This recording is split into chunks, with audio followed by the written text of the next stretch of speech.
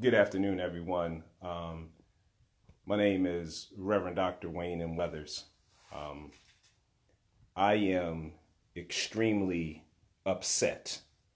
Upset is not even the word that I can use right now, but I need to remain spiritual and I need your assistance. I really need your help. I am, excuse the expression, pissed off right now. I just got a call from my daughter, my youngest daughter, who is 18 going on 19. She just called me in tears. She just called me in tears from Florida. She just came from a student exchange from Jamaica. She's going through she's going through security, and she got flagged, which is common. She got flagged. So as she's getting flagged, they take her to the side.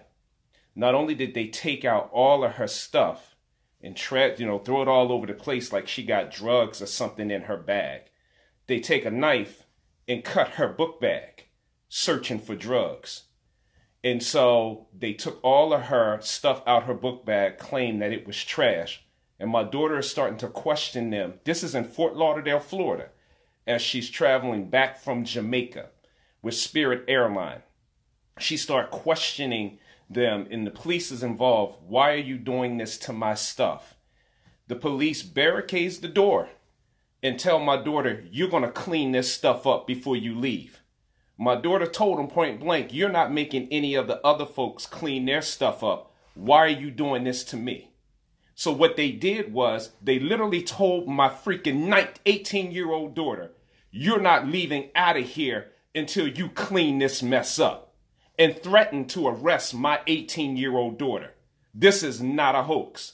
So as my daughter is breaking down crying, asking the police, why are you doing this to me? They're telling her, you're talking back to me and we can arrest you. My daughter's like, why are you going to arrest me? What is it that I've done? I haven't done anything. Here's the kicker, which got me enraged right now. As my daughter, in tears, they're treating her like a freaking mammy. As my daughter is in tears, she's picking up the trash, and here it is, the police officer who brings the trash container to my daughter purposefully steps back and causes the trash to drop on the floor. And then they're talking about arresting my youngest daughter again, as they allegedly pulled the trash container back in order causing the trash to fall back on the floor again. So now my daughter now is and she's in tears. She's in trauma. She is mentally jacked up for what these police officers did to her in Fort Lauderdale, Florida, in the airport. And so my daughter's right now is incensed. My wife is driving home from an event right now, and she is enraged, and I'm enraged. Let me share something with y'all. This is not a hoax. We watch this stuff on the news day in and day out. And as a parent, you never think that the day is going to happen when it's going to happen to one of your kids. Not that it can't happen, but you're wondering one day, Lord, please don't let this happen to one of my children. And it happened to mine. Here it is, the police officers, freaking renegades. Renegades. That's what they are. Renegades.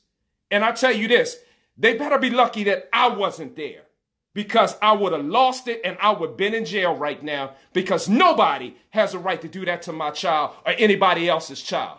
All police officers aren't bad, but you got some jacked up racist ones that will take advantage of anybody and everybody they get their hands on.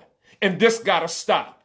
I see this stuff day in and day out, and I get concerned, when is it gonna happen to one of my children? My daughter is traumatized right now in the Fort Lauderdale airport, waiting to get a plane back to Atlanta, Georgia, after having a positive, productive time in Jamaica, Kingston, Jamaica, where she was working with children in Jamaica, receiving her calling, said that this is what she want to do, travel internationally to help children out who are impoverished and to make a difference in their life.